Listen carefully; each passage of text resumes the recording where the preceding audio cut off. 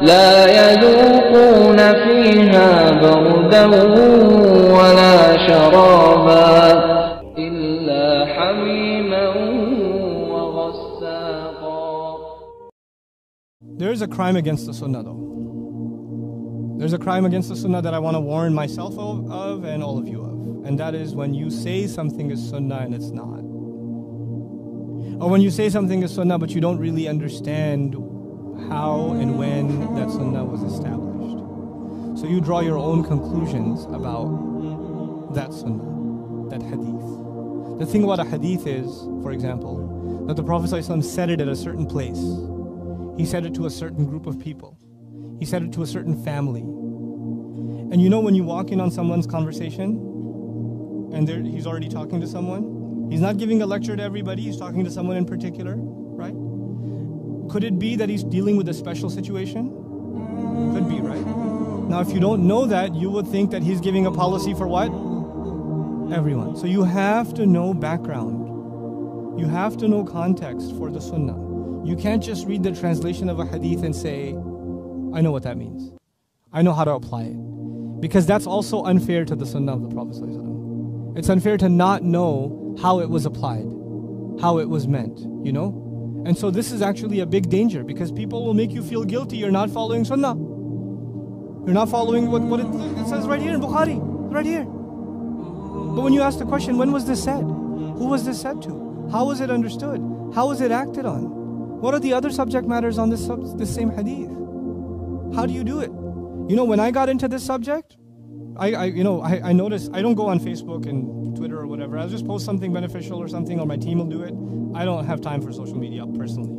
They do a good job, alhamdulillah. I think. I don't know. You know. But so once in a while, they'll send me some things that people ask, and people say, how come you never talk about hadith? I get a lot of that. Why do you only talk about Quran? You know why I do that? Because I love the sunnah so much that I'm scared to talk about it, something that I don't fully grasp. When I have a question about a hadith, I literally fly. I'll take a flight to a muhaddith and sit with them and ask them. Because I want to understand it properly. Because it's happened too many times in my own life. When I was learning about Islam, I learned about a hadith, and I sat in a halaqah, and somebody explained it to me, and I thought I knew what it meant, and later on I found out that was completely wrong. It was completely missing the entire context. And I got so scared that I'm gonna hear the messenger's words and not be able to decipher. You know, Quran studies I've been doing for 15 years, I kind of know what to do. I know which tafsir to go to, which language sources to go to, which books to study. But hadith science is a complicated science. It's a deep science. I don't have the brain cells for it. But there are some people I know that do, alhamdulillah. So I need to take advantage of them. And I do this out of awe and out of appreciation of the people who, they've dedicated 40 years to studying just hadith.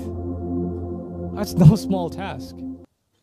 And they sit there, and then there are people who've maybe got a copy of, they don't even have a copy of it, they have a Google version of the books of hadith, and now they're ready to own the sunnah of the Prophet ﷺ. And they compare themselves to these ulama. It's so silly. It's just silly. One of my teachers, one time he said that he was teaching a hadith, and one of those students, like one of those Google students, sitting in the class, he goes, Shaykh, man qala hadha? Who said this hadith? What's your daleel that this is sahih? So the Shaykh says, narrated by so-and-so, son of so-and-so, by so-and-so, and so. You know what happens with the names? So he gives him like 20 names off the top of his head. And he goes, is that okay? And the student says, yes. He goes, you idiot, I just named all the students in the class.